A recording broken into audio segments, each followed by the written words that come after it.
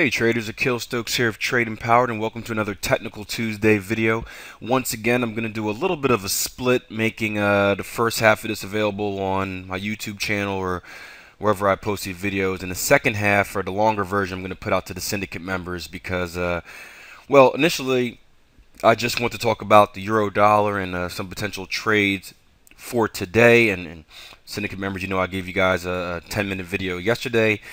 But going through my analysis, I actually saw a few other opportunities that I wanted to either bring to your guys' attention. A different opportunity on pound dollar. The opportunity has now changed. And same thing with New Zealand dollar. The opportunity that I brought up last night has now changed. I want to keep you guys up to date on those. But let's talk euro dollar. Now, if you saw this week's Forex market preview, you know that we're pretty much at a trend line, as Jason mentioned. I think he drew it in from right down here to maybe a little lower.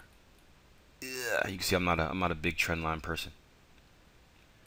And actually, no, this is a trend line from the daily chart. Here we go, if I can get it right. Again, doesn't really matter for me. I'm not a big trend line drawer, but you can see we're right at a trend line coming in from our lows here back in November. And I'm waiting for two things. I'm waiting to get a really clear direction of which way the euro is going. It wouldn't surprise me if we dropped a little more, retested these lows down here at 27.60. But right now we're being held up at previous structure lows, looking left right here around this 28 flat level.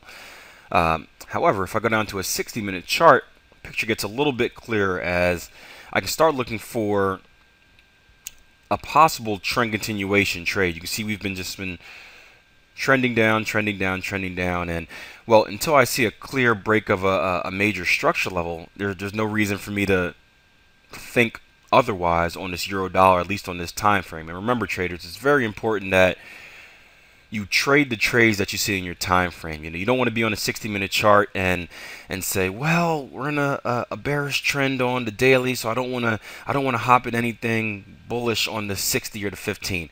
You know, although you do want to take those higher time frames into account during your top-down analysis, you know, different opportunities are going to be available on different time frames, especially when it comes to these advanced patterns.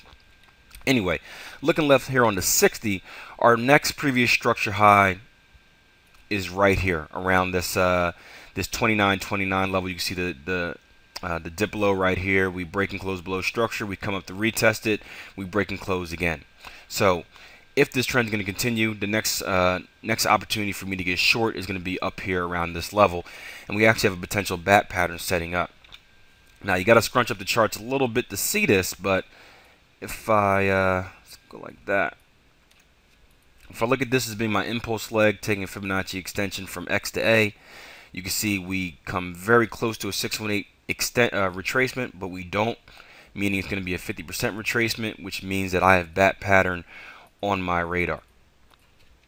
So I'd be looking for an X to A to B up here, B to C as we come down to a 382, and a CD completion up at this 886, which is going to be a 1 at 129.17 from the next shorting opportunity. And you can see the thing about bat patterns, our X leg is right here, so it's going to offer me a very good risk-reward ratio. Now if I go down to the 15, and this looks to be setting up a little quicker than I thought, we have another bat pattern as well, taking basically what was my C leg of my bigger bat, looking at this as being our new X to A, coming down to our 50% right here, and going X to A to B,